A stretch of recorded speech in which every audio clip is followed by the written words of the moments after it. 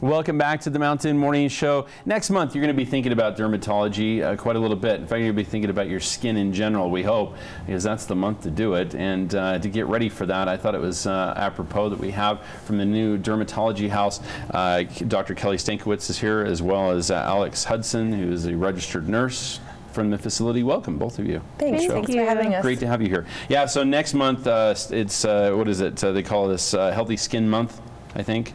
So did you know that? I didn't know that. I hoped you did. Thank you.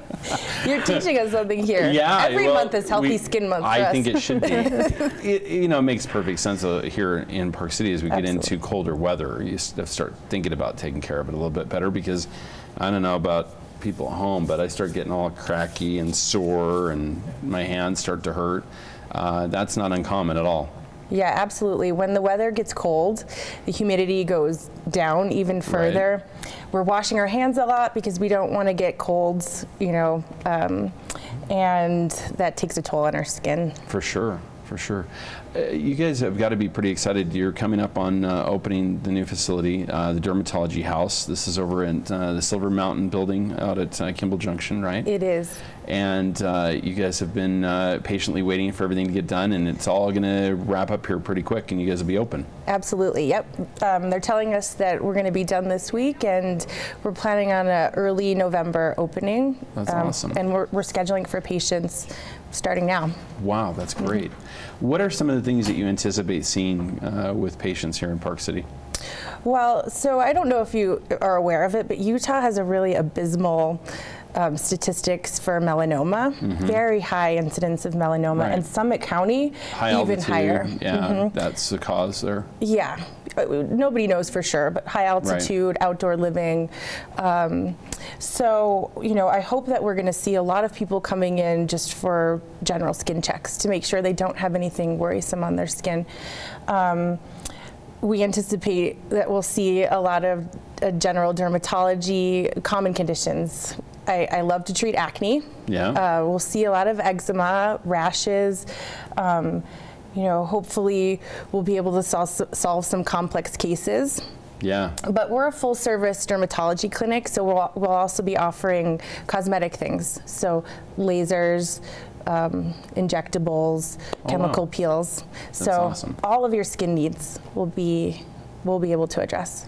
That's excellent.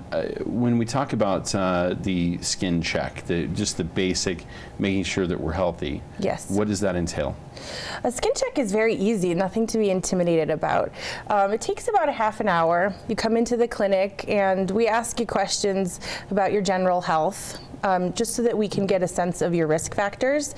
And then we ask you to take your clothes off, and we try to keep you covered. And I know that's the one thing most people are nervous about, having every part of their skin looked at. But we really try to keep things covered and do it in a very, easy breezy way. Yeah, but checking everywhere is pretty important, isn't it? It is, absolutely. From the top of the head, in the hair, all the way down to the tip of the toes, in between the toes. Right. If I recall, we've had, I forget if it was who it was, but some famous people have died with one between their toes that nobody bothered to look at. Yes. Skin cancer, and it killed them. Bob Marley. Bob Marley.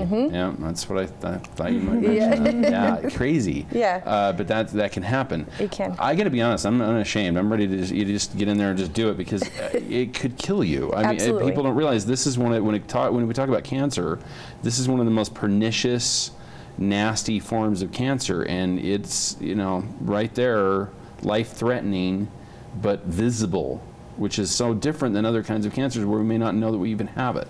You absolutely hit the nail on the head. When melanoma is caught early, it's very treatable. Yeah. When it's left there to grow, it's much more difficult to treat, and it's quite deadly. Wow. Now, I guess we should turn our attention to Alex for a minute. What made you decide that this was important for you to be part of as well as a nurse? So I've known Kelly for years. She's one of my sister's best friends, and I've lived in Park City for a really long time. So Kelly decided to move her clinic out here, and I've always been passionate about all things skin. The largest organ in our bodies, we need to take care of it. And so the minute Kelly said she wanted to come out to Utah, I hopped on board. And I'm going to offer all of our chemical peels and our laser treatments.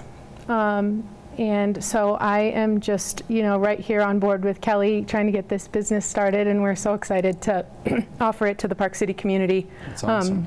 And bring Kelly into our small town. Yeah, tell us where you're coming from. I suppose we should ask that. So I'm coming from Chicago. I grew up in the Midwest, and I did my undergrad at University of Michigan and medical school at Indiana University, which is where I'm from originally.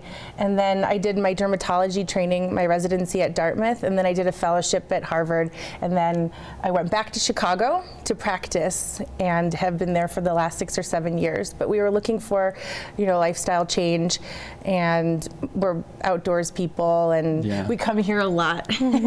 So time to just move here. It makes sense. Yes, absolutely. Awesome. Yep. So maybe a couple of the other things that we've only got a minute or two, and I just want to talk about maybe some of the other things that people don't think about when it comes to their skin or dermatology in general. What are some of the other things that we should be kind of having in sort of our mind to be getting looked at? Well, I think that talking about dry, irritated, reactive, itchy skin in the winter is something that's very preventable.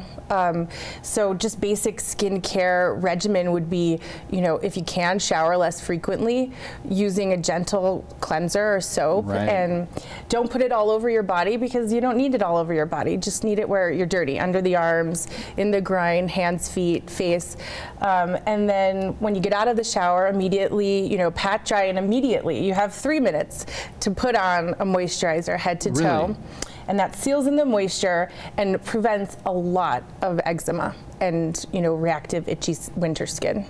And eczema, it's pretty common, right? I think people don't realize that's actually more common than we probably would want to think. It's very common, and there are many different subtypes, and so it makes the collective term eczema extremely common. Yeah, and then how treatable is it long term? Can you get rid of it once you start really having problems with it? It depends on what the origin is. If it's inherited eczema, it's something that never goes away, and so we think more about prevention than curing. Wow. So, but it is relatively easy to treat. Okay, well that's certainly one of the things that we want to get looked at for sure. Acne with your kids, another important one, of course. Getting ahead of that. Again, mostly getting ahead of these things is the point, right? Correct, yeah. Acne is easier to treat when it's at a milder stage, and it's an extremely common condition and easy to treat. The other thing that I bring to my patients' attention quite a bit is sunscreen use. Oh yeah. So up here, especially super here. Important in the winter too. Yep, in the winter too. I never step out of my house without sunscreen on my exposed skin, and it should be SPF 30. You should reapply when you're outside every hour to 2 hours. Higher SPF is better. I like sunscreens with zinc oxide.